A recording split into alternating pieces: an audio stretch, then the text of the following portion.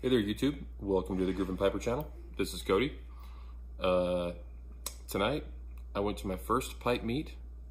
They do them at my local tinder box in Reno, Nevada, at the last Friday of every month. And you know, the wife and I usually get together on Friday nights. So I've missed all of them until tonight. Finally went tonight and was having a look around. If you guys follow me on Instagram, I posted a picture of you know, some of the Meerschaum pipes that I was looking at down there. And I don't have a Meerschaum yet, but I do now. Finally picked one up and I'm smoking it right now. Did some reading about Meerschaum because I know they're delicate. Some places say they're super delicate, and some just say, you know, smoke the hell out of them, you'll be fine.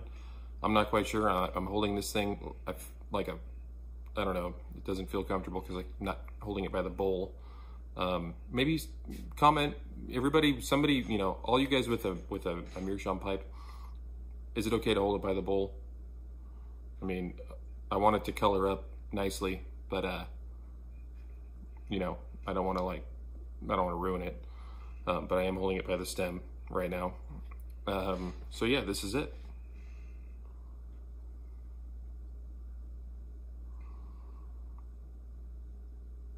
I wasn't too interested in the carved faces and stuff like that. Not yet, you know, and like the claws holding the bowl. Super cool, but not yet. I just kind of wanted something simple. This is I think it's SMS. I'm not sure. But everything was 10% off there tonight. Picked up this and a tin of GLP Westminster. Loaded up a bowl of that while I was there. Not in this, just in a pipe I brought. And that stuff's delicious. Wow, I've been missing out.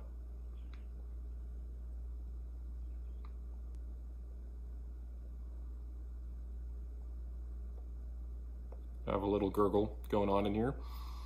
But in it, I have some GLP Stratford, my go-to vapor blend.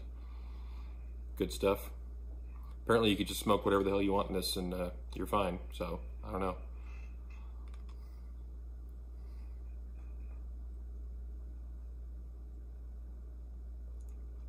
You gotta feel it every once in a while, make sure it's not getting too hot. It's warm.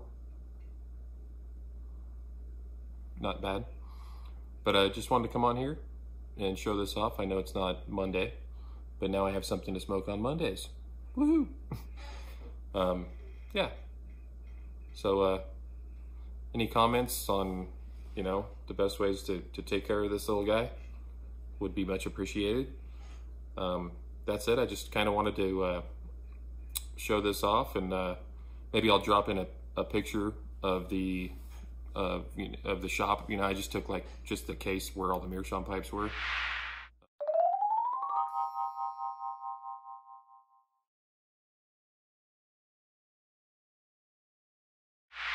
There was, you know, 12 to 15 guys in there, and it's a pretty small, tight space. So I didn't really get a good, next time I go, because I'm probably going to try to go next month. I'll try to get a little bit more video. You guys can check it out in there. It's pretty cool. Pretty cool.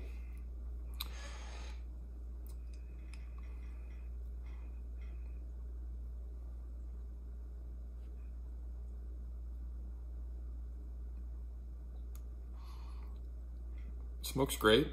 Tastes wonderful. It doesn't have that break-in flavor like briars do. Seems to be, I have a little gurgle starting, just a little gurgle, so I'm slowing down a little bit. I don't want to slam a pipe cleaner in there quite yet.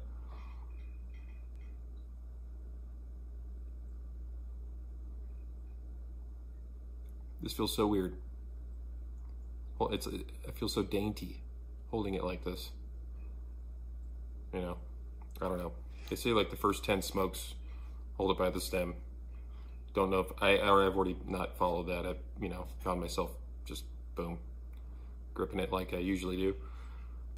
But we'll give it a shot. You know, it wasn't the cheapest pipe of all time. Definitely wasn't the most expensive, but I'd like to keep it nice and keep it for as long as I can.